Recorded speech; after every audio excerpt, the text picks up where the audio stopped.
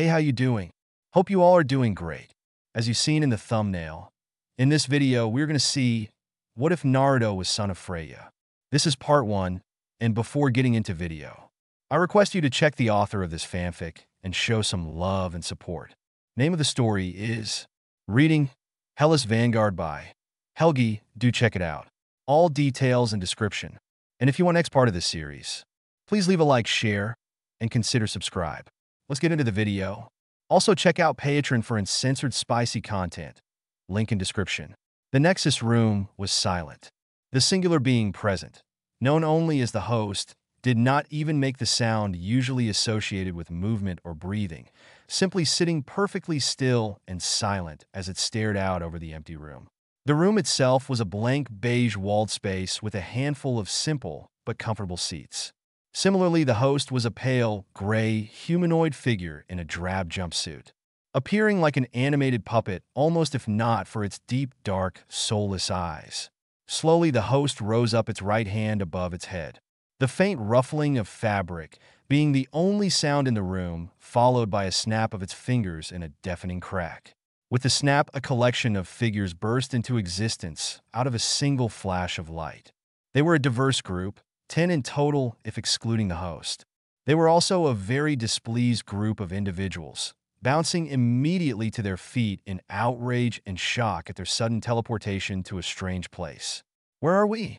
One of their number, a young woman with pink hair, asked. "I don't know, but I doubt it's anywhere good." An older silver-haired man replied. "Kakashi?" A blond man asked in shock. "Hela," another man said with a conflicted scowl as he looked over at a woman with a headdress. "Oh, hello there, father. What an interesting place for a reunion," the now-named Hela said with an acidic smile. The loud crack of a snap drew the group's attention to the host, who briefly gazed over them before snapping again and summoning an ancient-looking book. "Greetings.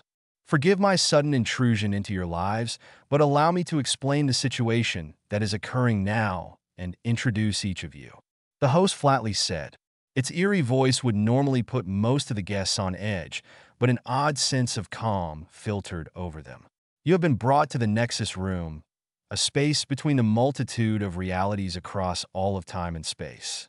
Here your powers and abilities are limited to that of an average human, as you are simply temporary guests in this place at the behest of powers beyond even your comprehension.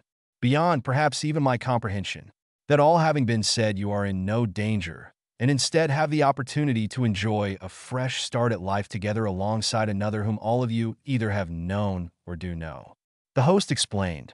Minato slowly lowered back into his seat. "This is a lot to take in. I understand, but I assure you all that this is in your benefit. You are not your original selves, a copy of your original incarnation, and little more. Your tasks here are simple and rewarding. As you are only copies, your existence is meaningless, except to entertain those that create all of this. As I said, though, you will be rewarded. Should you complete your task, you shall be granted a new opportunity in life," the host explained. The guests stared blankly before the red-headed woman among them finally asked, "Who are you?" "You may simply refer to my person as the host. Now your compliance is mandatory. You will read and react to events that constitute your original future, primarily focused onto the individual that ties each of you together but is not present," the host said. The group looked around. Several of them failed to recognize the others before eyes widened. "Where is Naruto at?" Hela asked with narrowed eyes. "He will be joining shortly, but not until after you have begun to read." With a snap, the host planted the book into Hela's hands. "One final thing will be introductions. Then Hela will begin to read," the host announced. "Well, as our host said, I am Hela, Odin's daughter, rightful heir to Asgard," the tall, darkly dressed woman said as she swept her hands across her head to remove the headdress. "What is your connection to Naruto?" the redhead demanded. "Her toes, as well as the Asgardians, will be revealed in time. Continue with introductions," the host commanded. Very well, I am Odin Borson, king of Asgard," Odin said as he continued to eye his daughter, Frigga, queen of Asgard. Similarly to Odin, Frigga looked conflicted at the sight of her stepdaughter. She had never been close, but neither had been antagonistic either. "I am Thor, the god of thunder, and rightful heir to Asgard," Thor declared while glaring at Hela. God? One of the shinobi asked. Just let it go. SASK. It's not like that is the weirdest thing today. His sensei said, please finish your introductions. Then we will get started with the reading. The host brought the guests back on task. Very well. My name is Loki, Prince of Asgard and rightful heir. Loki smoothly said while glancing over at his adoptive siblings, getting a flat glare from Hela and exasperated frown from Thor. The shinobi present glanced at one another mentally, communicating their opinions about the odd family dynamic the Asgardians had in place. Right, I am Minato, and this is Kushina. Naruto is our son. Minato commented on getting surprised looks from the Asgardians, though they refrained from saying anything. I'll just round this out. I'm Kakashi's teacher, and these two are Sasuke and Sakura. The masked man introduced his team. Now you may begin the reading. Many of the questions you may have will likely be answered. Proceed, Hela, Odin's daughter. The host said. Hela slowly nodded. She felt more complacent than was natural, but she would play along for now. If what the bland being said was true, in a short time, she would be once more reunited with her love, and they could decide a course of action after that.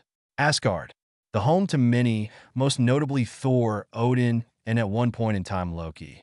It was a beautiful land made of giant gold buildings and breathtaking landscapes. Now, however, it looks a lot different. What was once a beautiful sight was now dull and looking worn down. If one were to look down into the actual city, they would see hundreds of Asgardian soldiers laying dead on the ground, blades embedded into different parts of their bodies. All but one soldier was dead. Hela, Odin hissed in fury. Rebellion ends in death. Theirs or mine, and they were so much weaker. Hela said simply. The shinobi eyed the woman with a new sense of danger, as they realized she might just be a problem. A big problem if they were understanding the situation that was unfolding in the lands of Asgard in their story now. The warriors met their end by the same person. The person responsible for the massacre was a woman who looked no older than 25. She wore a form-fitting black and dark green bodysuit with a portion of the shoulders missing. She has long flowing black hair, as well as dark shadows around her eyes. Her name is Hela, Odin's daughter, the firstborn child of the former king of Asgard. Former king? Several of the guests muttered. Well, it seems an opportunity has presented itself. Hela and Loki both said at the same time. How is it they aren't biologically related in any way, but they are more similar than I am with either of them? Thor pouted faintly. Go back to whatever cave you crept out from, yelled the final Asgardian warrior, you evil demoness. He added before charging. Unfortunately for him, he didn't get very far, as Hela wounded her arm back and created a blade that pierced the man's body. He was left suspended on the blade, his feet not touching the ground. So rude. Asgard is my home after all. I can't believe you would have subordinates so willing to insult their own home like that, father. Hela joked, causing Odin to roll his eyes. Taking a look around to make sure no one is standing, she turns around to her companion. He's a bald-headed man with 2 tattoos on his head and armor. This is Scourge, the man she ended up giving a job to. He didn't exactly accept, more like not answer, and didn't get killed for it. A traitor.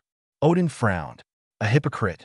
Loki scoffed, getting a betrayed look from his father. They are so dysfunctional. Sakura whispered to Sasuke.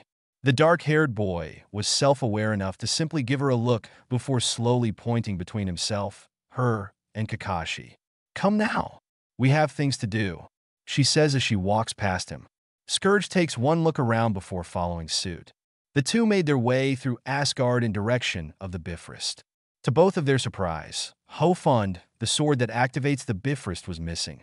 Impossible, Scourge says while running up the steps. It was just here, he added before turning to look at Hela. The goddess narrowed her eyes in anger before turning around and walking away. Scourge caught up to her and spoke, we'll find the sword. Whoever took it can't be too far away. He's a bit of a coward. Kushina commented sourly.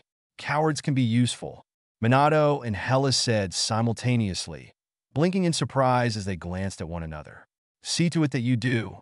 But never mind that now. There's something much more important we must do. Hurry along now, Hela told him. Seeing that she wasn't in the best of moods, he didn't speak and simply walked faster to keep pace. He wondered where they were going. To his confusion, she took them to Odin's throne room. Having not been in there that many times, he looked around, taking in the sights. He stopped when he noticed Hela stopped walking and was looking up at the mural on the ceiling. The goddess of death felt a deep anger flow through her as she looked at the images. Goddess of death, Minato mumbled. A mental image of the phantom-like Shinigami hovered over Hela's shoulder. That's only extremely ominous. Kushina mumbled. This is what Odin replaced the truth with? She hissed out as she took in the pictures of Thor and Loki. Look at these lies. Goblets and garden parties? She hissed. She looked at the next images. Peace treaties? She said no more, instead opting to create multiple blades and strike the ceiling at different points. Lies? Thor asked. Odin said nothing while Hela sent her father a look. Frigga looked guilty as well. Yes, Odin believed it was the best way to achieve a brighter, peaceful future. Frigga admitted. Lies don't form a good base to build from. Kakashi said. Sasuke and Sakura nodded along. They knew now about the lies surrounding Naruto and Sasuke's childhoods that only made things worse as time went on. Scourge watched as the ceiling began breaking before completely falling down. He moved out of the way as to not get hit by debris while Hela stayed put. When the slight smoke cleared, he noticed a different mural. Scourge frowned in confusion as he stared at the new images. Odin in the center. Around him, images of battles portraying Hela and himself, as well as one other notable person. Hela began explaining to him the story of how Asgard was a force to be reckoned with before Odin seemingly had a change of heart. He tuned part of her out as his attention was focused on one image in particular. Odin and Hela side by side. Odin holding up his golden staff and Hela holding up a hammer that looked like the one Thor used. What really caught his attention was the other man. In that same image, there was a blonde man standing behind Hela. The shocking part was that his arm was holding her around the waist, pulling her towards him. He too had a staff being held up into the air. It was nothing fancy, a simply thin black staff with a C shape at the end of it. Naruto. Several people in the room, excluding only the host, Thor, and Loki said quietly. And as our ambition grew greater than his, the old man decided to seal us away until the end of time. She finished. Whether she knew that Scourge wasn't listening, he didn't know, but he was thankful she didn't call him out on it. He was tempted to ask her who the guy was in the picture, but didn't get the chance as she continued on forwards. You sealed our son away? Kushina shouted toward the old man. He was a threat. Odin snarled back. Naruto is a hero. Sakura joined in. The shinobi were immediately on their missing member's side of things. He had powered through every obstacle and won not only their respect, but also peace for their people. He was a weapon, Odin said grimly, causing rage to spark in the eyes of Hela and the shinobi. Before it could continue, the host intervened, forcing the group back on track. Let's go, she told him. The two walked down a few sets of stairs before Scourge realized where they were. Odin's vault, he whispered to himself. He had only ever heard of this place. It was said to contain only the most powerful artifacts. They walked down the path, lined on both sides with relics. Hela stopped at a golden gauntlet. It's impressive. Not that I know what any of that is. Kakashi commented. Less impressive than you think. Both Hela and Loki said. Thor pouted as he knew what was coming. Though not as badly as Odin, even though only Frigga could tell with him. Fake, she said as she knocked it over. Most of this stuff is fake anyways. Weak, she commented as she looked at the casket of ancient winters. Some of the Asgardians shot Hela a hurt look, causing the woman to roll her eyes. The shinobi remained largely lost though. The crown asserter, she noted, was smaller than she expected. The tesseract was, in her opinion, not bad. Finally, she came across the item she was looking for. Not bad, Loki asked slowly. Just watch, big sister. You'll catch on to real power soon enough. Hela smiled arrogantly. Now this is truly special. The eternal flame, she said as she dipped her hand in it. She pulled it out and Scourge watched as the flames danced in the palm of her hand. Hela produced a weapon out of her sleeve and proceeded to smash the ground until a portion caved in. Looking down, all that could be seen was darkness. The goddess turned around. Odin tensed. His daughter was rebuilding her forces, which meant after them would be him. Want to see what real power looks like? she asked before letting herself fall backwards into the pit. She flipped right side up on the way down and landed gracefully. She looked at the bodies of all her warriors and her trusted dog in sadness. "With the eternal flame you are reborn," she exclaimed before slamming her hand on the ground. The flames turned green and began consuming everything around her inside the room. The skeletons of the long-dead warriors lit up in green flames before giving them life. Fenris' eyes glowed before it too began standing on all fours. Soon her former comrades were all awake and began walking towards her before kneeling. Minato frowned at that. Having been a victim of the Edo Tensei, he recalled how wrong it felt. However, this seemed drastically different, and he wasn't sure what those warriors could feel at all. "I've missed you," she said, looking at Fenris. "I missed you all," she repeated to everyone else. She waved her hand, and all the undead warriors began jumping out of the hole. Minato hummed at that. Despite her coming across as a power-hungry tyrant, almost he could also tell that perhaps there was more to this Hela.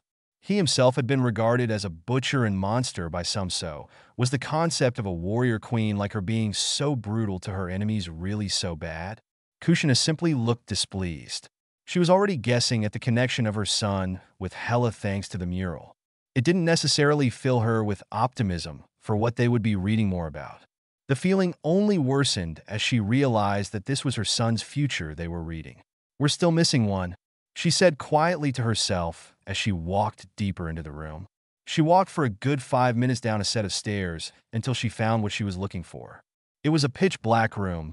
The only light visible was a small fire in the corner of the room that didn't seem to give off much light. In the center was what looked like a large boulder. "You really sealed him away like a bijou, or like—" Sakura said, horrified for her friend. "Kaguya." Sask frowned. He and Naruto had plenty of issues in the past, but Naruto was the one person he truly respected and called brother. He could only imagine how long the blonde had been sealed away. Already he was on the same side as this Hela woman. His loyalty was to his friend, the man that had pulled him back from becoming a monster himself. Etched into the stone were hundreds upon hundreds of Asgardian runes. The old fool really outdid himself with this, she said as she ran her hand along the stone. Her prison weakened with his death, but not his. It made sense to her, though. Of the two, he was the stronger one. Not that she'd ever admit it to him. She didn't want him to get a big head. Thor and Loki exchanged a look. They couldn't help but wonder just what this Naruto was like. What kind of horror was about to be unleashed? Kushina eyed the woman once more as her thoughts on her and her son ran through her mind. Kushina had never really gotten much of a chance to be a mother, but still she felt protective of her son, even after all the power he had gained that her husband had told her of. It was natural. She placed both of her hands on it before pushing her power into it. The runes glowed a bright green before cracks began appearing on its surface. Soon it was done, the boulder exploded. "And so he is freed?" Odin sighed. He sounded largely defeated. Blackness was all he knew. He didn't feel anything around him, see anything, or hear anything. It wasn't that he was deaf, no, there just wasn't anything around to make any noise except for his own breathing. All he had were his thoughts. He didn't know how long it had been since he'd been trapped here. He'd long since lost track. It felt like forever, though. Most of the time he spent going over just how he had ended up here. A torture in its own form. Sask grumbled unhappily. The host watched the group closely. It could sense the displeasure among many of the readers, the tension growing over them. It had been so sudden. His life was great. He and Sask had defeated Kaguya with a bit of help from the sage. The two worked out their issues, and Sask had finally seen the error of his ways as Itachi had wished. Everything was good, but over time he noticed something strange. As he grew, so too did his power. It seemed that Hagoromo had given him more than just a small power boost. Eventually his power became so great he had no equal on his planet. When his time finally came, and he died of old age, he found himself in a similar room as the one where he had met his mom. So this is how then, or at least part of how. It was the sage's fault, Kakashi commented. Who is Kaguya? Thor asked. Imagine an all-powerful goddess able to create and destroy on a whim and travel between dimensions as easily as opening a door. Sask said. The Asgardians grimaced. Hela smirked. Helghy sounded impressive indeed. Only this time, he wasn't with his mom. The only other person in that place was a whitish-yellow figure with no distinguishable features. When he asked who he was, the figure referred to itself as the one above all. He explained how his power had reached heights that should have been unattainable to mere humans. As such, he would not be going to the heaven that his world leads to. Instead, he would awaken and reside in a place called Asgard. That's not fair, though, Sakura stated. That's right, it's not. That old sage bastard went even after sitting around the mortal world for centuries after he died. But Naruto can't? Kushina was outraged. I'm glad. Had he gone to your heaven, he wouldn't have had a second lifetime. A happier lifetime, even though it had trials and battles of its own. Hela said simply. Before the blonde had a chance to protest, he was ejected from the space and awoke in a completely different place. Not only that, but he looked the way he did when he was 24 and had his old power intact. After a few years in his new home, he joined their army and quickly rose through the ranks. Eventually, his power was known throughout the lands, and he found himself as Odin's right-hand man. His word was only less impactful than Odin's himself and his daughter Hela. He's very different from the Naruto we know, Kakashi said. He's had another lifetime of experiences. Just like people change over a lifetime, he would change more from a second one. Loki said, getting a surprised look that annoyed him from Thor. Though the small smile from Frigga caused the god of mischief to bite his tongue, for now. Hela and himself were Odin's main weapons in their conquests. The two of them would lead the charges against enemies, both invading and defending, and together took many lands. The 9 realms were won basically because of them too. Their chemistry was good, so well that they were almost inseparable. It came as no surprise to anyone when word got out that the two were together. Over time, they grew even closer, and eventually with Odin's blessing they wed. They were powerful, they were feared and respected. Everything was good. I really do not like Naruto being referred to as a weapon, Minato said. Funny considering, Sask said with a look causing the blonde to narrow his eyes at him. Oh yes, father and father-in-law, so similar at their base level. Hela said, causing Minato to frown once more in agitation while Odin refused to take his daughter's bait. That was until Odin feared that Hela's ambition for power and dominance was growing out of hand. Odin had a difficult choice to make. He loved his daughter and son-in-law, but feared for the future. He knew that wherever Hela went, her husband would follow. His fear drove him to seal them away for all of eternity. The room remained silent, but a series of glares and thoughtful looks filled the room. A few guilt-ridden ones as well. All of them wondered how they would handle the situation, and each of them hoped that they would have made a better solution than Odin. Sadly, they would never know. The blonde never saw it coming, as one moment he and Hela had just finished a hard battle and were exhausted. As they were preparing to depart, Odin had ambushed them. A beam of light from Odin's staff was the last thing he saw before the familiar blackness took over. Father, Thor mumbled in shock at what he had just learned. I have to say, an excellent double-cross. Maybe I am your son after all, Loki said, watching the pained frown deepen on Odin's face in sadistic joy. The shinobi, had they not been won over in support of their friend and son from the beginning, were now committed to him and his apparent lover even more. They also had a strong distaste for this king of Asgard. He clearly wasn't one to trust. His musings were interrupted as a green light appeared in front of him. His eyes grew wide as he realized what was happening. Suddenly, for the first time in years, he hears her voice. Welcome back, darling. He hears. He couldn't see her as the bright green light from the fire, as well as not seeing light in years, had left him sensitive for the moment. It would take hours or days for a normal person to recuperate from this. For him, however, it only took a few minutes. When his eyesight was back, he finally saw her face. Hela was as beautiful as he remembered. He walked forward and wrapped her in a hug. She sighed, but returned the embrace nonetheless. Emotions and such were never really her thing, but she'd make an exception. Sakura and Kushina awed at the sight. As guarded as they felt toward the woman wrapped in darkness, they could see both Naruto and Hela cared for one another deeply. Frigga also smiled faintly at the sight. He lets her go and takes a look around at the now broken rock he was in. So what have I missed? Where's that old man? He asked, referring to Odin. The old man is dead, she said happily before taking a look at his tattered clothing. Before anything else, though, she trailed off. She snapped her fingers in his direction, and on him a new set of clothing appeared. He now had on a pair of black pants along with a form-fitting black and green shirt. Over the shirt was a piece of black armor covering the chest and shoulders, but leaving the sides open. He had matching arm guards on both arms. Oh, that looks good, Sakura said. She was so used to the variations of orange. Seeing her friend in something else made it much easier to see how handsome he was. For her brother figure, she could only approve, and oddly enough, it got points for Hela in her mind. Matching colors, huh? He grinned at her. She snorted quickly in amusement before walking off. Kushina hummed, and Minato chuckled at her actions. He knew she was trying not to gush about her baby interacting with his wife, but it wasn't really in her to be able to restrain herself all that well. Come now, I'll fill you in on what's going on, she told him. He followed suit and left the room and jumped out of the hole they were in.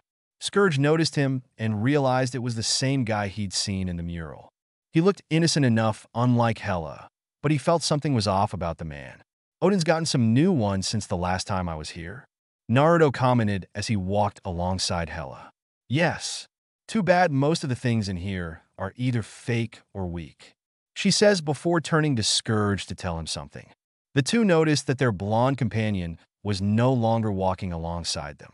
Turning around, they found him looking at a glowing blue cube. The Asgardians grimaced in various amounts of distaste as they knew what caught Naruto's eye. Hela simply smirked. That's the only decent thing in this place, she commented to him. He didn't answer. Instead, his gaze was kept on the cube. He was looking at with concentration she hadn't seen from him before. What is it, darling? She asked. Again, he didn't reply. Instead, he picked the cube up and began to close his hand around it, then began adding pressure. In a matter of seconds, the cube let off a small pulse of power before it was crushed. I think he has already gained enormous power, but whatever that is must be incredibly strong on its own, Kakashi commented. Smart of him to use it. He has changed a lot, Sask said. Minato and Kushina both glanced toward Team 7, causing Kakashi to stiffen while the younger pair failed to notice. It seemed not all was forgotten and forgiven when it came to certain treatment of a certain blonde in his first life. No matter how things had turned out in the end, when he opened his hand again, they noticed a small blue stone inside the small pile of glass that was the cube. Naruto dropped the glass, leaving only the stone in his hand. So this is an infinity stone, the blonde said to himself. That sounds pretty interesting, Kushina said. Interesting is a very grave understatement, Thor said. Only calling it a grave understatement is itself a grave understatement. Loki added on.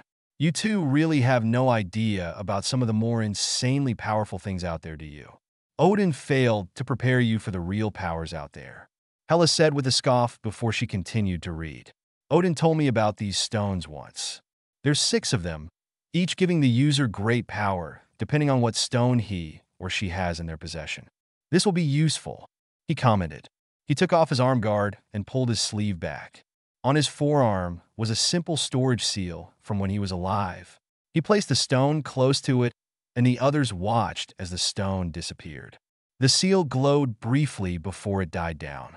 Well, now that that's done, Naruto began as he went and wrapped an arm around his wife.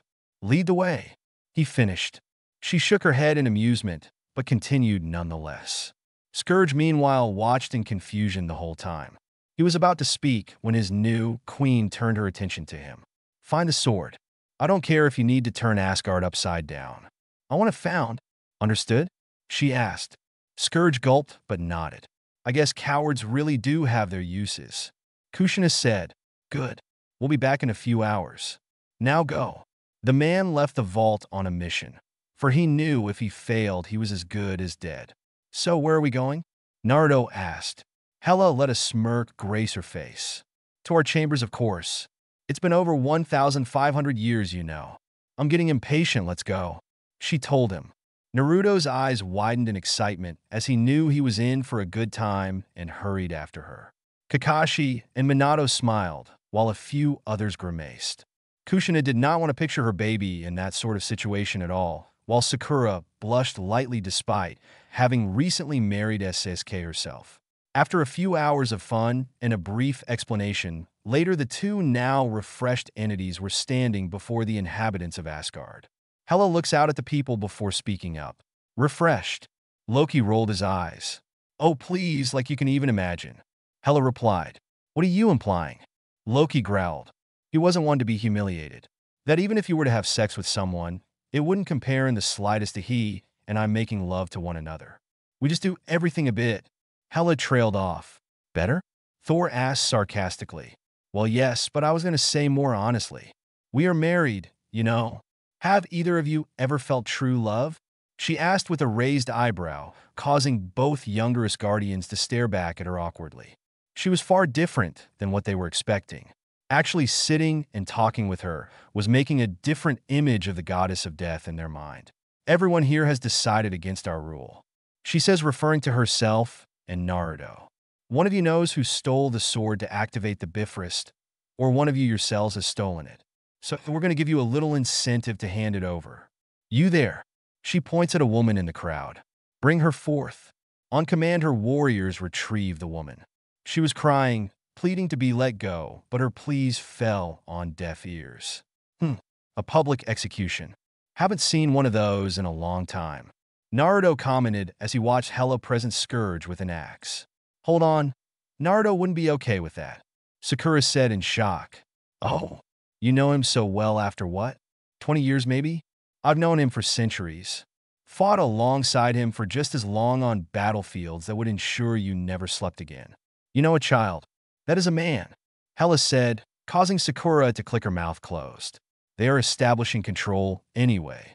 Sakura, Naruto served as Hokage before he died. Do you honestly believe he never ordered the execution of someone or never had to kill someone? He was a soldier for Kami's sake. Kushina reprimanded. He worked for peace though, not oppression. Sask argued. You are a child.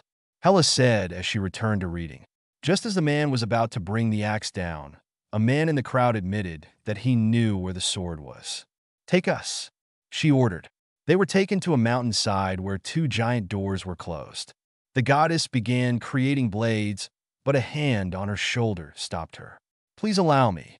I haven't been able to really stretch my legs since I've been free. He told her. Many of the guests leaned forward at the notion of some of Naruto's powers being showcased. She took a step back and gave him some space. Very well. Smiling at her, he raised his hand in direction of the door and used his magnet release to forcefully pull the door off the mountain. It remained floating in mid-air until he dropped it down, using it as a bridge for them to get across. After you, my queen, he told her as he extended his hand. With that being said, the army headed in. She walked in with her army following suit, only to find out that the chamber was now empty.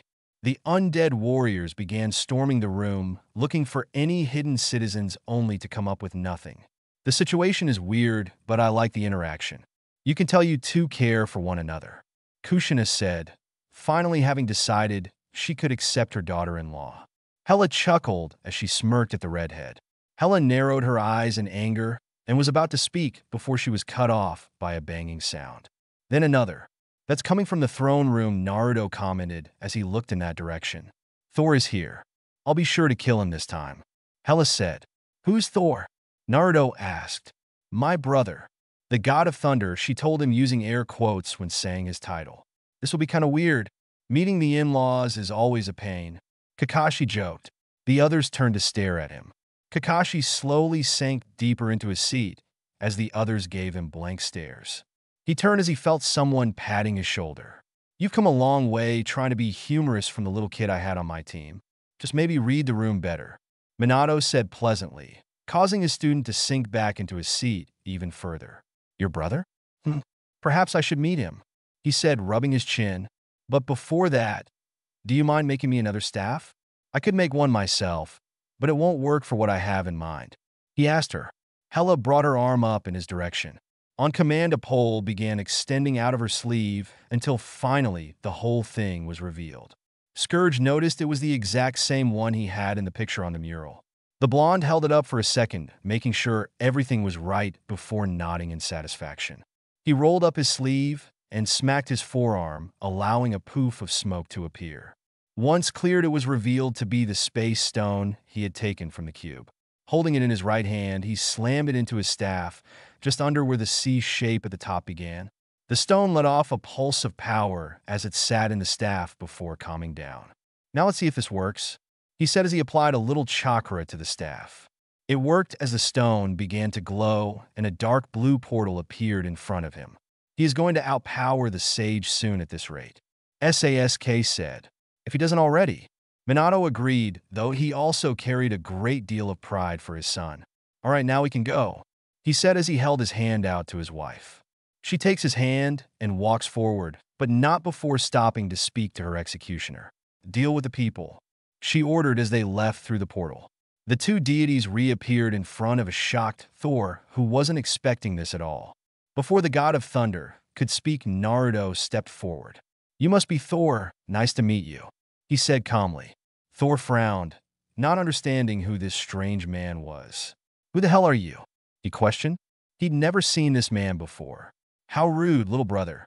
Didn't Daddy Dearest teach you any manners?" Hela asked. "She has a point." Kushina agreed. "Oh, I'm going to like having you as a mother-in-law, I believe," Hela said. "We'll see." Kakashi mumbled under his breath, getting a suspicious eye from Kushina. "Oh right. My bad, I haven't introduced myself yet. Naruto Uzumaki, I'm your brother-in-law." Thor was baffled. If the situation wasn't so dire, he believed this to be one of Loki's tricks brother-in-law. He repeated to make sure he hadn't misheard. A nod was his answer. I married your sister a long time ago. Isn't she the greatest?" he asked, turning his head to glance at her. Now Thor knew something was very wrong. His sister, the greatest? Most definitely not. "Oh, you're going to hurt my feelings." Hela pouted jokingly. The demigod turned to his sister. "He's joking, right?" She let out a chuckle. "No, he's not joking. I actually did marry this simpleton a long time ago," she replied while running a finger under the blonde's chin. "But let's not discuss that now. You're in my seat," she said as she ran her hands through her hair, allowing her antler-like headpiece to appear. "Even in that, you two managed to be cute together." Kushina gushed slightly. Minato smiled. He was happy to see her pleased with their daughter-in-law. "Believe me, I'd love for someone to rule Asgard, but it can't be you because you're the worst," Thor replied. "Needs work," Sask groused. "Yes, you really should try practicing your lines before you make another attempt at a joke." Loki jumped in to pick at his brother. "Ah, so you rehearse your jokes then, Loki?" Hela asked, pausing. Hela turned to the blonde. "Don't interfere," was all she said before the two siblings began their duel. The blonde frowned, but complied nonetheless. As the two were duking it out, he could sense multiple battles happening near the Bifrost. "I'm going to go enjoy myself," he said to his wife before he used the stone to teleport himself out of the room. Those opposing Hela didn't know it yet, but they were in for a bad time. "You may take a break if you desire. Kushina will be reading next," the host said. "If you're all fine with it, I would actually like to continue on," Kushina said as she quickly flipped to the correct page. "I wouldn't mind, we have only been here a moment anyway," Hela said flippantly. Kushina cleared her throat and began reading straight away. The group was too into the story to take a break and instead dove right back in. Naruto appeared in the center of the bridge leading to the Bifrost where the undead army plus Scourge were fighting. All participants briefly stopped what they were doing as he arrived, but soon went back to their business. All but one, that is. A man dressed in an elegant green and gold outfit under his guardian armor, along with a golden headpiece with two long curved horns, stepped forth. This man is Loki, the god of mischief. I would normally be happy about appearing in a story. I can't help but worry slightly, especially if you're my sister's consort," Loki said thoughtfully. "I'm sure the two of you will get along swimmingly." Hela smirked. "I'm sorry, but who might you be?" Loki asked. Naruto looked him over briefly before answering. "Well, if you want an official title, then it would be Hela's Vanguard. That, or her husband. Both of those would work, really," he answered calmly. Loki shook his head with a slight smile. "I'm sorry, I thought I heard you say you were my sister's husband, but I'm sure I must have misheard." "Oh no, younger me you heard?" Loki said with a sigh. Naruto smiled at the man. "No, you got it right. And you called her sister. So I guess you're my brother-in-law too. So you're his guardian. Loki concluded. Somewhat. The blonde replied, I wasn't born here, but due to circumstances here I am.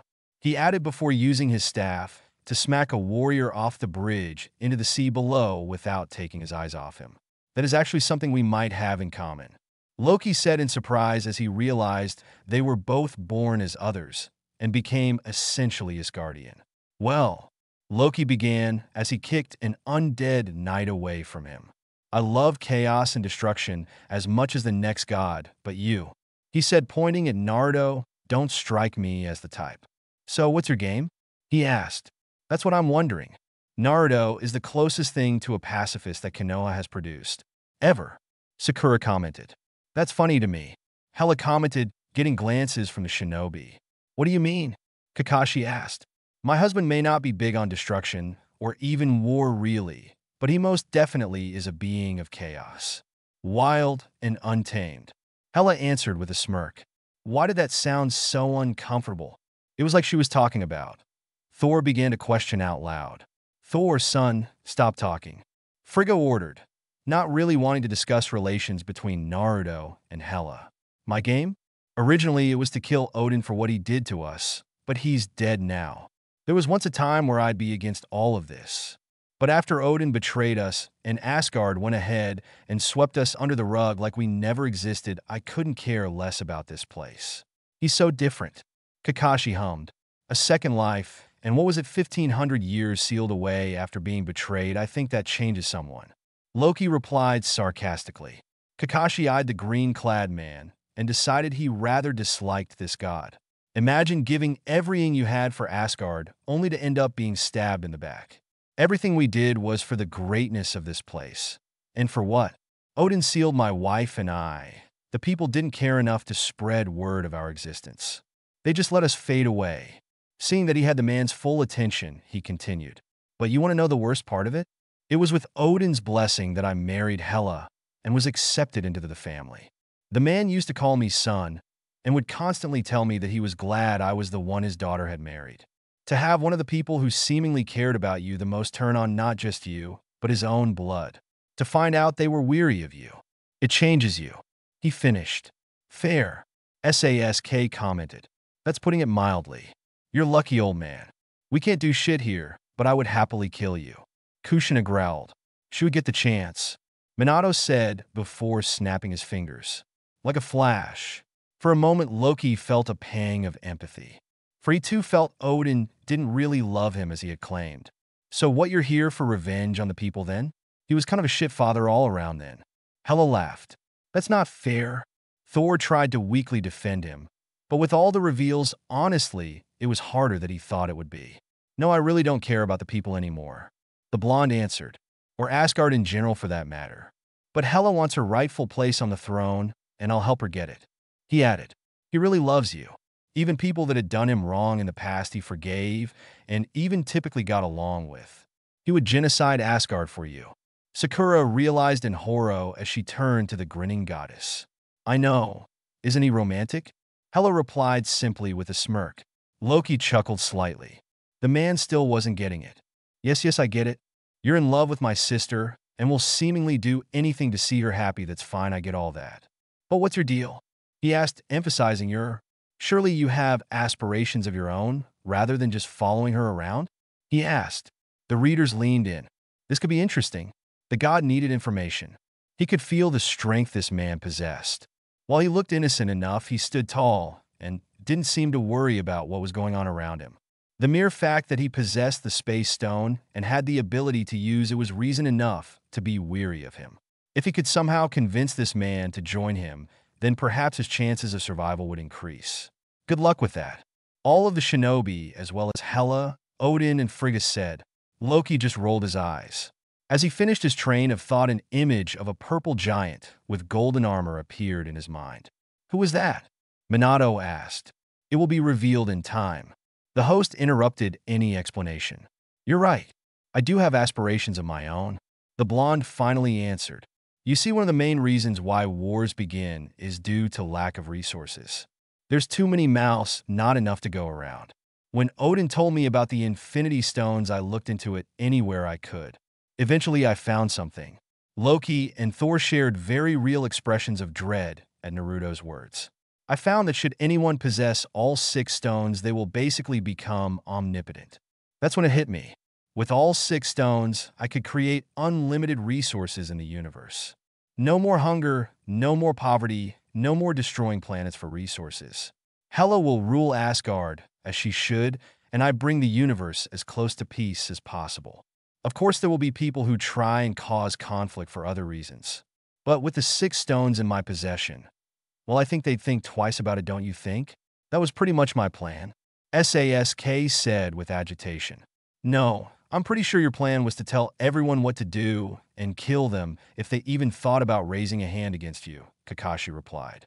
That's what he plans, Sask argued. Sask, the core of his plan is to make enough of everything for everyone in the universe. That is not the same as just killing people because they are starving and angry. It's a better plan than yours cause it's not just oppression, Sakura said, causing the boy to gawk at her arguing against him. She noticed his stare. You were surprised I disagreed with you conquering the world and killing my teacher along with the other Kage? The boy snapped his mouth shut and simply huffed, waiting for the story to continue. So you want to collect the Infinity Stones? Loki asked. While he looked calm on the outside, on the inside, he was the embodiment of happiness. This was perfect. This might be the perfect person to beat him. Well, if that's the case, then there is something important you should know. You're not the only one. Now all that was left was to talk the man into joining him, and everything would go smoothly. Things were looking up for the god. As Naruto was about to reply, a huge lightning bolt struck the palace where Hela and Thor were currently fighting. Naruto looked up and saw the god of thunder coming down in their direction. When he landed, he noticed that the man's right eye was black and no longer open. Oh, that had to hurt. Hela joked, getting a glare from Thor, causing her to roll her eyes. It does hurt. Both Kakashi and Sasuke replied with frowns and the memory of fingers digging into their eye sockets running through their minds. Standing beside Loki, Thor turned his head towards his brother. Worry not, brother. He may be strong, but we can take him, he said before he ran forward, lightning charging itself around him. Loki didn't have the time to react as his brother rushed in. Loki stared at Thor, who only shrugged his shoulders in response, as if to say, what can you do? The god of mischief wisely chose to drop it and motioned Kushina to continue. Wait! Stop, you oaf, I had it under control, Loki yelled. Unfortunately for him, his brother did not listen and had already begun his assault. Loki watched as the blonde just weaved and dodged every attack Thor threw at him. Thor, having realized that close combat wasn't working, jumped back and summoned lighting from his hand and directed it at Naruto. Hela seemed to be near laughter as the image of the fight displayed in the center of the room in time with Kushina reading. Minato and Kushina likewise were enjoying the sight of their son at work. Said man brought his staff forward and began to spin it at a ridiculous speed in front of him. The lightning collided with the staff and dispersed soon after. As soon as the attack died down, Naruto used the staff to parry a lightning-enhanced punch to the right. The moment he parried, he swung his staff back around and hit Thor once in the ribs before redirecting the staff to hit the man with the bottom of it under his chin. Both hits were done in rapid succession. Before Thor had a chance to compose himself, the blonde then kicked him hard in the chest, sending him stumbling back to Loki. The god of mischief watched as his brother was completely outclassed and merely stepped aside, letting his brother tumble past him rather than help slow his body down. He noticed Thor getting up again, and it didn't take a genius to know he was going to try again. No thoughts of strategy or anything, just smash what's in front of you. Does that actually work for you? Sakura asked, only to blush as Kakashi and Sasuke gave her wide-eyed stares of disbelief. You know what, never mind, Miss Kushina, please keep reading, Sakura mumbled. As Thor moved past him, he stopped him with a hand on his shoulder. Why are you stopping me, brother? He demanded. As he answered, a black and green portal opened up next to the blonde, and out of it stepped their sister. Well, for one, Hela just arrived. And second, we were about to come to an arrangement before you arrived. I need you to stand down, Loki told him. Well, perhaps you all can find a way to come to a compromise. For the good of Asgard, Frigga said, only partially caring about Asgard. She truly did care for all 4 of them, though she was never close to Naruto and Hela. Thor looked over at the two and back to his brother and nodded. He didn't want to back down, but decided to put his trust in Loki. However, just in case, he had instructed the Valkyrie to get the crown of Surtur, as he realized exactly what he had to do. If in the next few minutes they couldn't handle things peacefully, well, their home would be destroyed. That's awfully petty. You can't be king, so you destroy your home to keep her from being queen? That's just... Minato was a bit disgusted, truth be told. Well, don't say it like that. Thor defended. He stopped when he realized none of the shinobi were really all that interested in being convinced of anything by the man opposed to their friend and loved one and his wife. Now, as I was saying, Loki began. You're not the only one who's looking to collect all 6 Infinity Stones. However, unlike you, this person isn't looking to use them for reasons as noble as you are. I see, and are you planning on telling me who this person is? Naruto asked. Loki grinned. I might. Perhaps we can come to an arrangement. Hela sent Loki a very annoyed glance, one mirrored by Kushina and oddly enough SSK as well. Snake, Kushina huffed. Reminds me of Orochimaru, SASK said with a sick expression. Hela scoffed next to Naruto. He really sounds like Odin. Really ticks me off, she commented. Naruto just looked at her amused before turning his attention back to Loki. Take that back, Loki said instantly. It's not that bad. Odin finally joined in with his take. Says you. I think it's a horrible insult. Hela laughed. Okay, I'll bite. What kind of arrangement? He asked as he tilted his head to avoid an arrow. We become allies. This man is not one to take lightly. He's powerful, unbelievably so. He responded. You're afraid, Hela said. Whoever this person is must be far stronger than you, and you feel the need to seek protection. She added. That's a given. SASK said with a scoff. You wouldn't take him lightly either, even if you were once Naruto's equal. He is a threat to the universe as a whole. Thor said seriously. SASK frowned at being reminded that Naruto had surpassed him. Loki glared at her before willing his anger down. It wouldn't do to get angry at the moment. He could swallow his pride for the time being. You're partially right, he admitted. I do not seek protection, but rather allies, as he will no doubt come looking for me. What do you mean, brother? Thor asked seriously. He'd never once heard Loki admit to needing help. This was worrying. Loki was going to answer, but was beaten to it by the blonde man. Your brother must have worked for him at some point. He began. Either you screwed up and he's after you, or you backstabbed him. Either way, you're on his shit list. He clarified. As he finished his sentence, he noticed that the ship that was being loaded with the Asgardian people was beginning to take off. He closed his eyes and gathered his chakra. A nail on the head, huh? Kushina giggled at Loki's annoyed expression.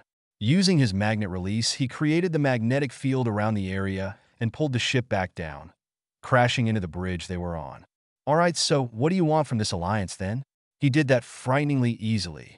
Frigga commented. Thor was stunned. His brother, the god of mischief and lies, was actually solving their issue with arguably the 2 strongest beings they've seen in a civil manner. He never thought he'd see the day. This is what happens when you don't approach every obstacle like that simple green monster friend of yours. Loki scolded his brother. Thor eyed his brother sourly, but said nothing. There was a point to be made there.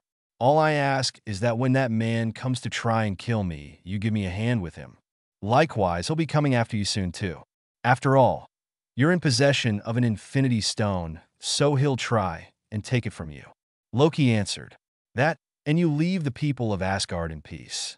Thor butted in, glaring at his brother briefly for not mentioning that bit in his negotiation. You can have all the peace you want around here, as long as they kneel before me. Hela answered back. That's all they have to do.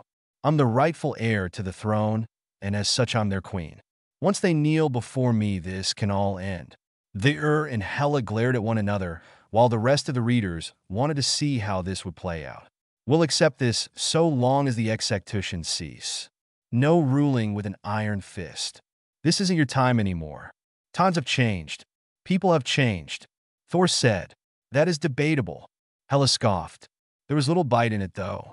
I know you must be angry, but really, to rule people, there has to be a people to rule. Minato said, getting the woman to roll her eyes in annoyance. You may be my husband's father, but what are you, 25? Don't lecture me, child. Hela sneered. Hela narrowed her eyes and was about to retort when the ground began shaking. Everyone looked up as a large chunk of the land behind them exploded as a giant monster of earth and fire began rising above Asgard. "Oh no," Thor whispered. "What did you do?" Loki asked angrily. "I sent the Valkyrie to release Surtur as—" He was cut off by his fellow blonde. Destroying Asgard would drain Hela of her power. He finished. Once again, the Thor smash strategy strikes again. Woe that your name didn't start with an A, and let me create a fun little acronym. Loki bemoaned. He's saying it would spell ASS, and that would fit you well. Hela said. Thor mimed a laughing face before turning away from his siblings while Thor groaned. They're like normal siblings but with crazy amounts of power. It's kind of scary. Kushina said. Hopefully Naruto will rein them all in. Minato agreed. Yeah, don't count on that. Kakashi mumbled as he shook his head. Hela was right earlier. Naruto was kind of a Force FO chaos, so he didn't really see the blonde reigning in anything. Tremble before me, Asgard, yelled Surtur as he raised his sword high in the air. Would have been a brilliant plan had I not been here as well. Naruto commented as he watched Surtur wind up his weapon. Naruto stood calmly and materialized a truth-seeking orb through his hand and willed it to take the form of a large disc. I'll be back in a second, don't do anything stupid now, he said before a blue and black portal opened behind him and took him in. The room collectively felt a little self-conscious about their own abilities at the moment. Barring Hela, she was just enjoying this different point of view of the events honestly. Thor was tempted to attack Hela now that the blonde was gone, but decided against it. Everyone watched as Surtur swung his giant blade down into the city, destroying a few buildings before something unthinkable happened. As he was scraping the sword along the ground, it hit something before turning into dust. What has happened? Thor asked what happened to Surtur's weapon. He followed up looking at Hela, then at his team. It was the black shield he created. It's one of the many abilities my beloved can use. Hela answered. Kushina was all smiles reading that line, much to Hela and Minato's amusement. Hela could see where he got some of his more enjoyable personality traits from. Yes, of course it is, isn't it? Loki asked rhetorically. Seriously, how many abilities did this man have? Loki glanced over at the shinobi, who all shrugged. They didn't have a clue anymore. Naruto just seemed to perpetually grow in skill and power over time. Over in center of Asgard, the blonde was looking up at the giant, as if appraising him. Well, you're bigger than last time, that's for sure. The blonde commented. Not that it'll make much of a difference for you, though. Rather than answer, Surtur brought his hands up high in the air, preparing a hammer fist. At least that was the plan. Seeing what was to come, Naruto once more activated the stone and disappeared from his spot before reappearing above them. Once more creating a truth-seeking orb, he changed it into the shield once more and thrust it straight into the giant's arms. Surtur moves way too slowly for him to stand a chance against Naruto. SASK commented. Yeah, this won't be much of an actual fight, I bet. More of a one-sided beatdown. Sakura agreed. He is the fastest shinobi in history. Kakashi added in. Minato's eyes widened before a conflicted expression of pride and defeat slipped onto his face. The effect was immediate. His arms, all the way to the elbow, turned to dust. The giant let out a monstrous scream, not in pain, but in anger. Willing the stone to send him back to the floor, he activated his magnet release once more while the beast was screaming. That power is terrifying. Odin commented. Bet that helped in your decision. Hela huffed. Yes. The man simply replied. As he raised his arms in the air, the destroyed pieces that were buildings of Asgard levitated into the air around him. He created 5 giant nails out of the debris and made a motion with his hand. All at once, the 5 pieces flew to the giant, 2 impaling him on each leg before the final one embedded itself in his chest. It's unreal, Minato said in a bit of awe at his boy's power. His face was split with a broad grin. That's my son. Kushina grinned. They realize he is effectively using a destroyed city to nail a living being to the ground, right? Loki asked in wonder. Oh, they know. I'm going to get along well with Mom and Dad, I think, Hela said with a smile. Now to finish him off, he commented. He smacked the bottom end of his staff into the floor and allowed himself to be pulled into the portal once more. He reappeared in front of the now kneeling Surtur and brought his hands up in a single-hand sign. Senpo, Rantun Kuga, he thought before releasing a very sharp and thin stream of light from his mouth. He twisted his head back and forth rapidly and was pleased as the beam easily cut the giant in half at the waist and removed its head from the body. The head dropped down and landed with a very hard thud, which left a small crater in the ground. The blonde approached it before turning it to dust with a simple thrust of his arm. With the crown of Surtur having been reduced to dust, the eternal flame which had powered the man was put out. "Well, that's that then," Sakura said in mild disbelief. She had known he had become incredibly powerful, but to end an apocalyptic threat like it was child's play. It just left her a bit numb, really.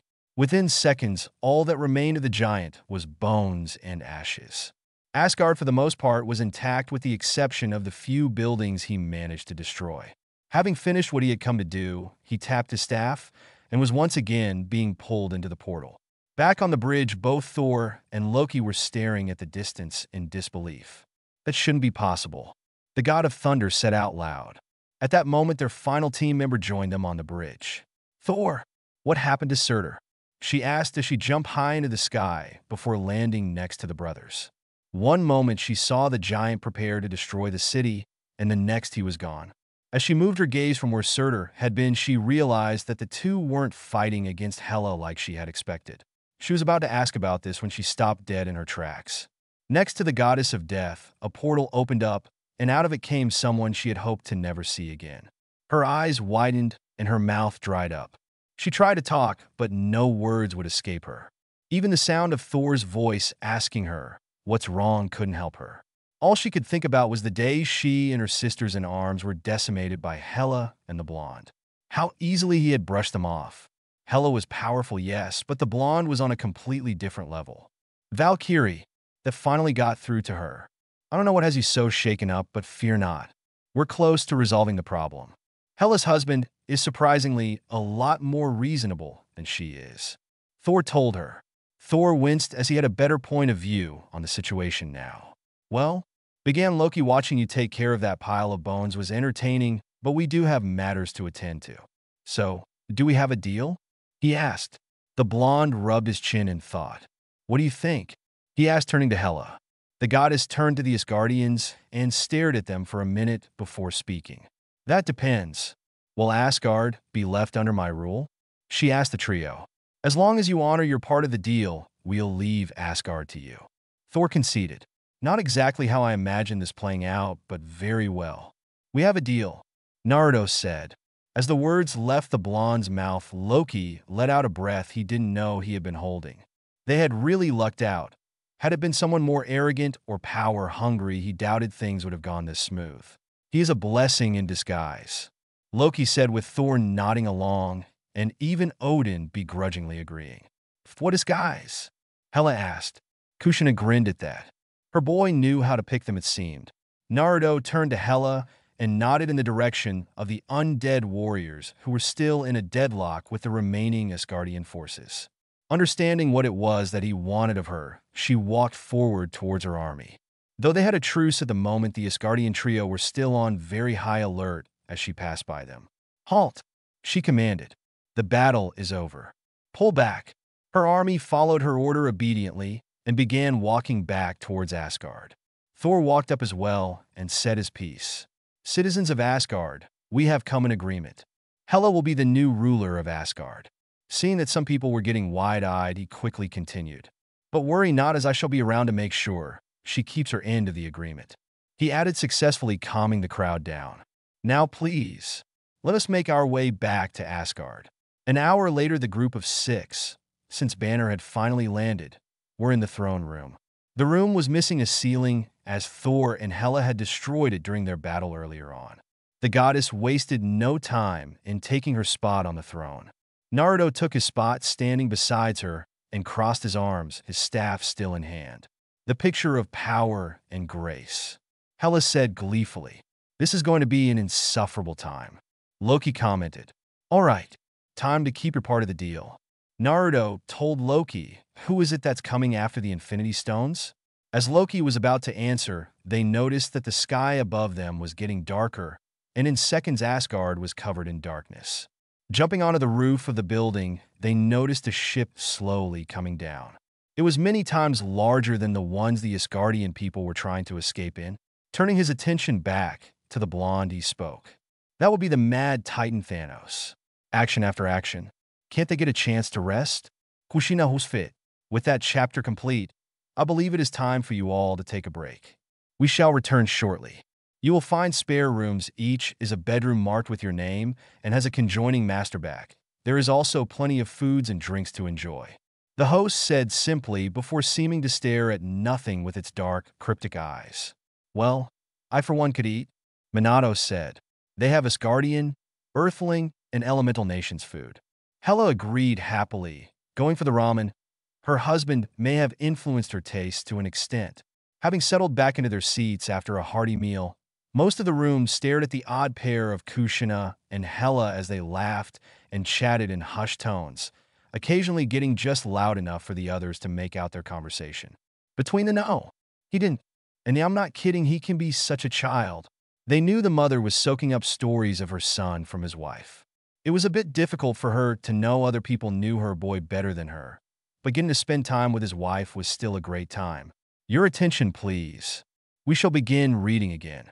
The host announced before snapping once more and causing the book to appear in SSK's hands. The Uchiha let out a long, suffering sigh while his teammates rolled their eyes at his reaction. He was reading about the future. How exactly did he manage to act completely uninterested? Thanos. Huh? The blonde says to himself as he watches the spacecraft hover above them. The citizens of Asgard had already ran into the city in a panic. The group watched as a blue beam shot out of the ship, hitting the ground a few yards away from them. In a split second, two figures appeared. The first was an ash-gray figure short in stature who had white hair slicked back. The man had no nose and wore dark gray armor with some gold trim. Gonna guess neither of those are this Thanos guy. Kushina said, Doubt it. Evidently, he is some big purple being that appears to have a scrotum for a chin. Hela said flippantly. The Asgardians' younger brothers stared at her before glancing at one another. They had to wonder if they both had described him the same way. Unsurprisingly, they most definitely had. The second was a tad bit taller than the first. He's a reptilian-looking man with scales. He wore similar armor to the first, though he left his left shoulder exposed and wielded a large metal chain hammer. So, which one of these two is Thanos? Naruto asked Loki, taking his eyes off the two. Neither. The god of mischief replied. These two were his children. He clarified. Really? Hela interrupted. Truly faces only a mother could love. She mocked. Naruto chuckled and was about to speak when he was cut off by the shorter of the two invaders. Oh, good one, though that might be generous, Kushina said with a giggle. How catty. I love it, Hela replied. Odin grumbled. No wonder Naruto and Hela hit it off so well.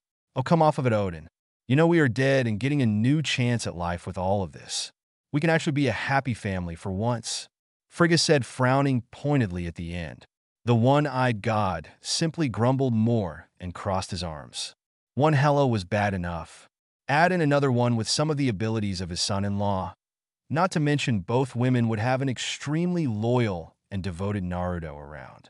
Nearby Kakashi stared at Odin with a knowing look. He had to wonder, who did the supposed gods pray to when they wanted divine intervention in something? Hear me and rejoice, began the short one, for your salvation has arrived. You will have the privilege of being saved by the great Titan. And in your certain death, every last one of you will become children of Thanos. He continued. Today, whatever he was going to say was stopped as Thor interrupted. Loki, who the hell are these two? He asked. Ah, the son of Odin. My name is Ebony Maw, and this is Cull Obsidian. The now named Maw introduced. We are the children of Thanos, and we are here for one thing, and one thing only, he said before pointing at Naruto's staff. The stone. Half of the room snorted in mild laughter, while the other half scoffed. As if a lackey was threatening, Naruto lifted the staff up to his face and stared at the two through the C shape. You mean this one right here? He asked rhetorically while pointing at it. Yeah, that's going to be a no, he says while resting it on his shoulder. Shocker. SASK chuckled. His old rival seemed to have picked up an additional helping of snark at some point. He could appreciate that at least. You have been going on for a bit about this Thanos, though. He's the one that wants it, right? Tell him to come down here himself if he wants it. Naruto challenged, the smile never leaving his face. Ma, on the other hand, did not look as happy. He narrowed his eyes and held his arms behind his back. Without turning to his partner, he gave the order. Bring me the stone. This will be entertaining, Hela said with a smile, one that was nothing but teeth. Cole made a grunt of acknowledgement and slammed his hammer down before walking their way. Everyone but Naruto and Hela prepared for battle, but were stopped as Naruto raised a hand. Cole sped up and jumped high into the air, preparing to bring the hammer down. Move! Naruto ordered as they all jumped back. Not needing to use hand signs, the blonde inhaled a deep breath of air before expelling it in short, rapid bursts. The result was wind bullets traveling faster than the eye could see. Cole managed to shield himself from 3 using the hammer, but was eventually hit by 6 of them in the chest. Naruto did not give him time to recuperate. He appeared in front of him and begun wheeling the air around them. He began making slicing motions with his hands in front of Cole. The man's chest armor broke effortlessly as an X began appearing on his chest where the wind was cutting into him. Seconds later, the wind had managed to completely cut through the man, leaving only pieces of the scaled man remaining. Asterisk, no hand seals at all. Minato commented in joy. That's one thing. Naruto rarely uses more than 1 or 2 hand signs. His version of mastering a jutsu is that he can just use it with a thought. Kakashi explained. Do you know what they're talking about? Thor asked Loki. Loki simply gave him a look out of the corner of his eyes before turning his attention back to the dark-haired shinobi. Thor huffed at being ignored, but said no more. Now only one thing remains, Naruto said. Ma narrowed his eyes and raised his arms. Debris laying around began to levitate as the man prepared his attack. Naruto stared up at the ship before closing his eyes and activating his magnet release around the entire area. He raised his arm towards the ship, made a fist, and began pulling. To everyone's amazement, the giant ship began coming down before hitting the ground with a force that could be felt for miles. When the shaking stopped and the smoke from the impact cleared, another blue beam hit the ground. This time a more imposing figure stepped out. His powers are amazing, Sakura said with a grin at the heights her brother figure had reached. Is this imposing figure that the book mentioned Thanos? Minato asked.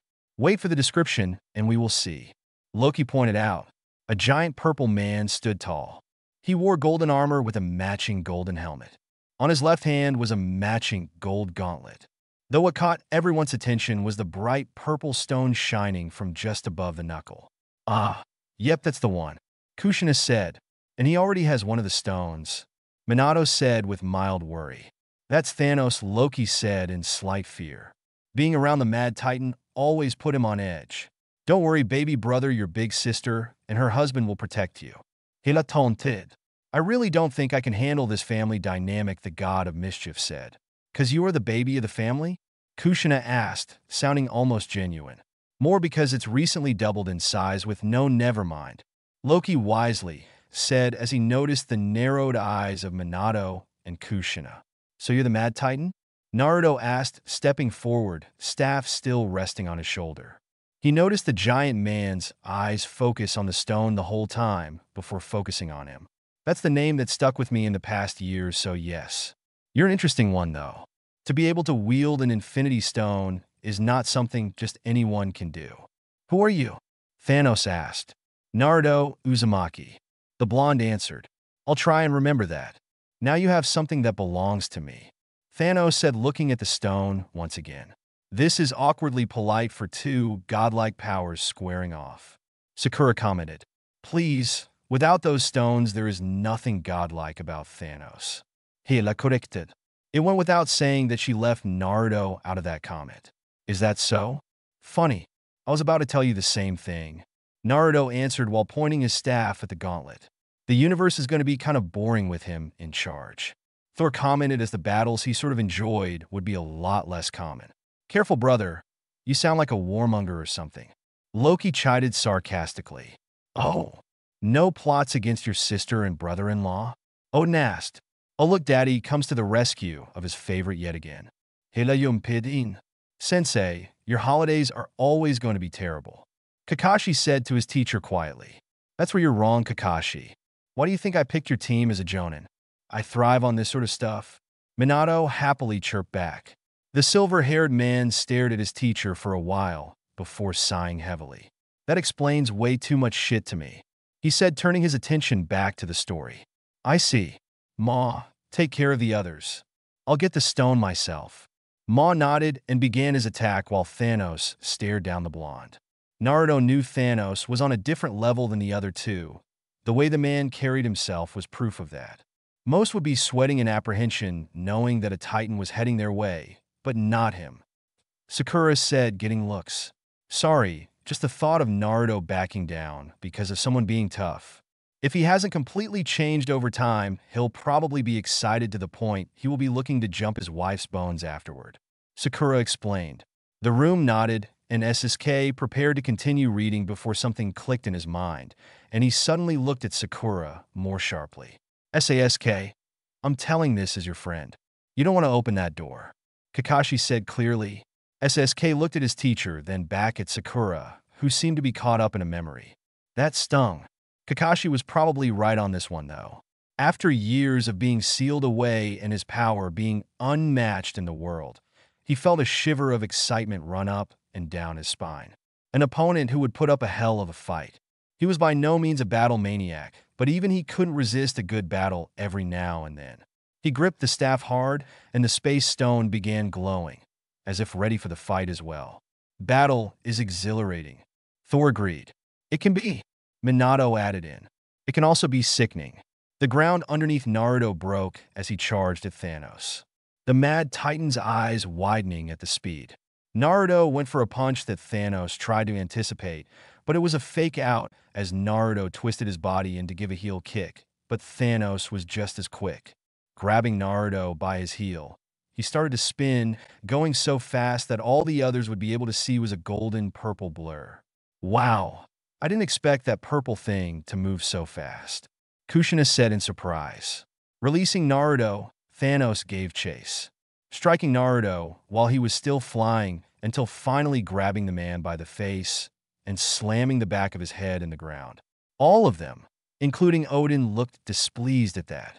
Usually that would have taken a normal person out, but not our favorite blonde. He did not even have time to reach for the staff as Naruto got back up, rolling his neck with a cheeky smile. Not bad, old-timer. You ready to get serious now? Thanos gave a chuckle, taking off his armor bar, his gauntlet. You have a lot of spunk, warrior. I admire that. Something I used to have when I was younger. Oh God, Kakashi said as he saw the start of a possible rivalry brewing. He then rolled his eyes at the look sent him by Hela. Naruto was once again on Thanos, rearing his tight fist back as the Mad Titan did the same.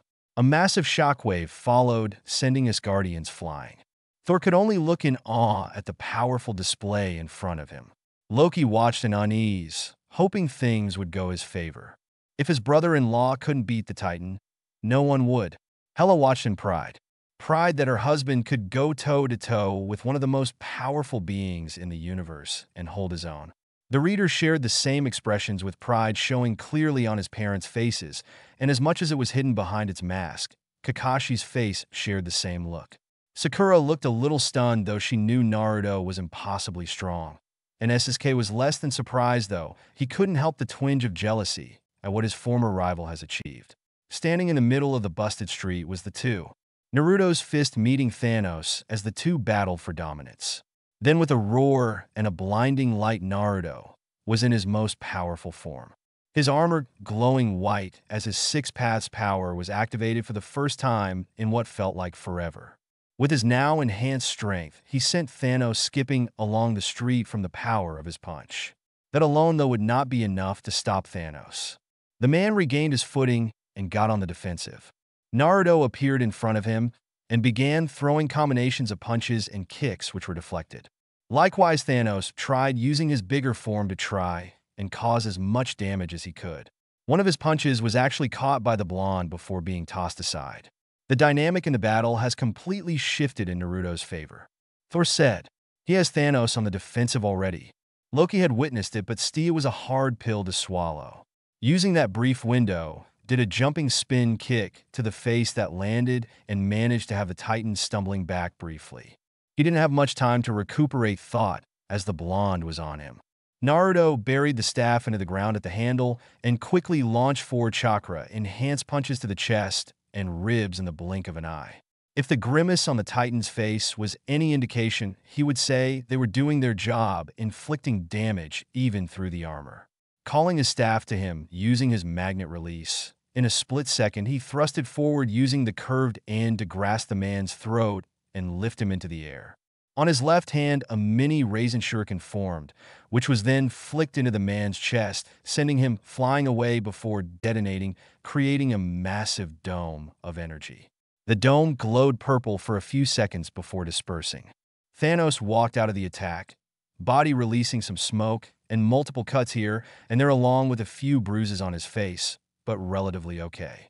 After all that, and he just looks a bit roughed up, Sakura said in horror. Have faith in my husband, Hela said, fully confident in Naruto. An interesting attack.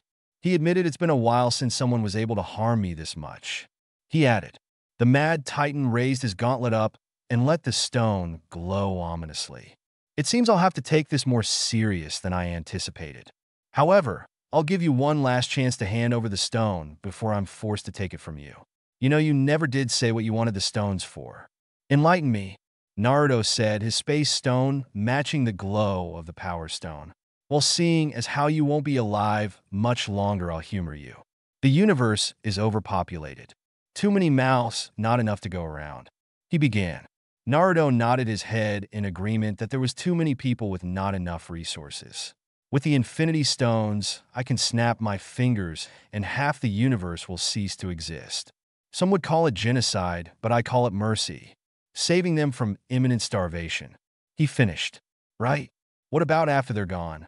People could just start reproducing again, and this problem would repeat itself.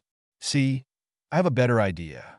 With the Infinity Stones, I can create unlimited resources, enough to go around for everyone.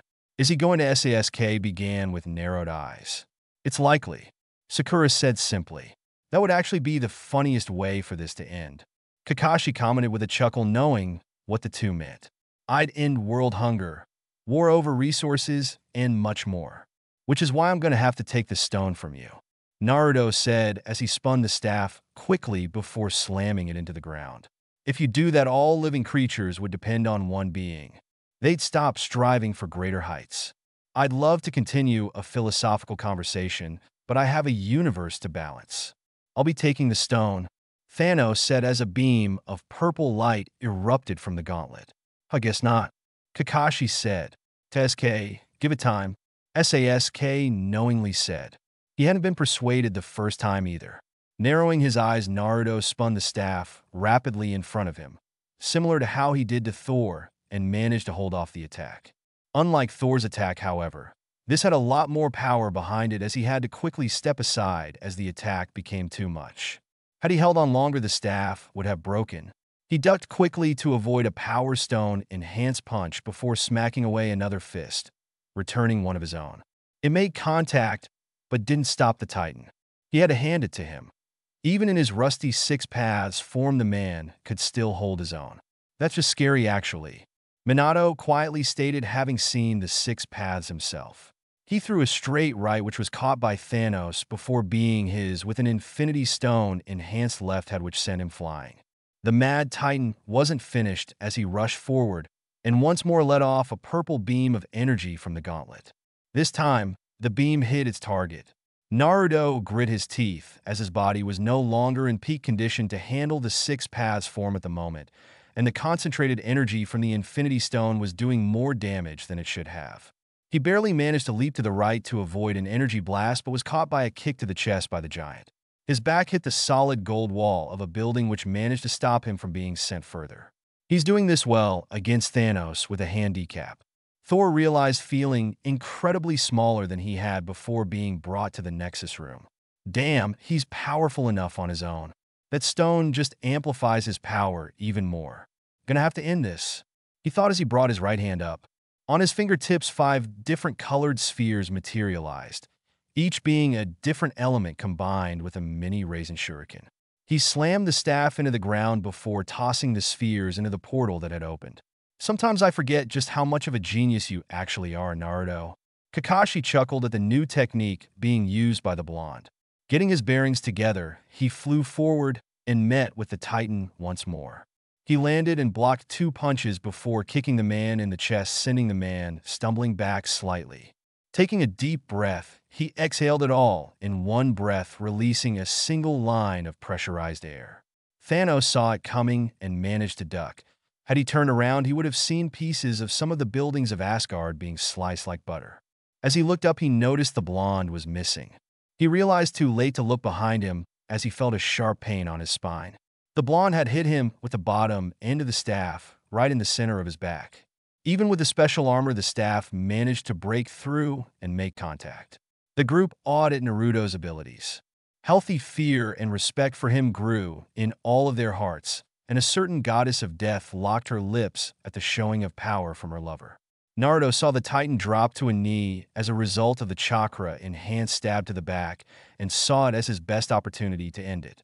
He teleported in front of Thanos and delivered a strong enough uppercut to the chin that managed to lift the man into the air. He slammed his staff into the floor and opened a portal above the man. Out of it came the 5 orbs he had previously created.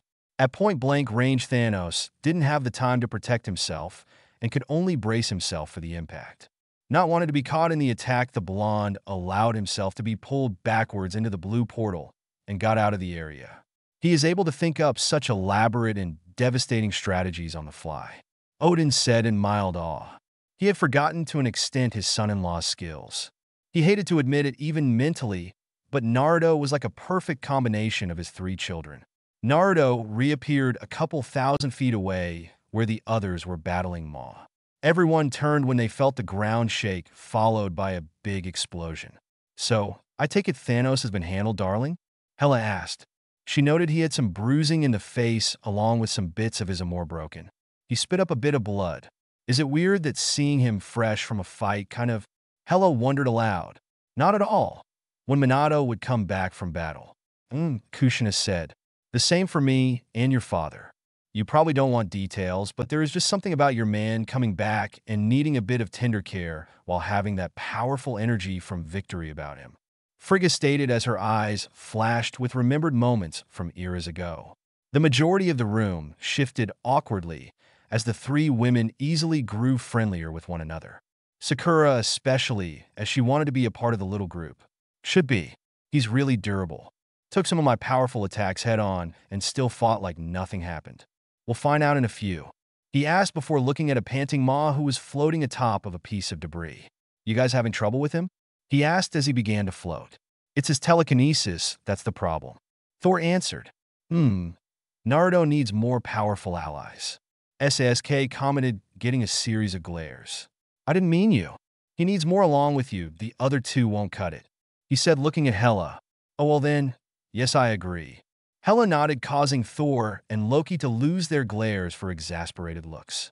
He has great control over it. Once we get too close, he simply levitates and uses the surrounding area against us. Loki answered. He was going to add more when they had to move out of the way of a purple beam.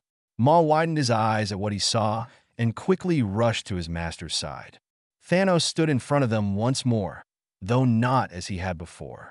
The man no longer had most of his upper body armor, only a small bit remaining on his left shoulder. His helmet all but gone. He was sporting multiple burns along his body, and the front of his forearms were cut up so badly you could no longer see his purple skin on them. He's lucky to be alive. Still, he took that attack better than I imagined he would. Minato said, Master, are you all right?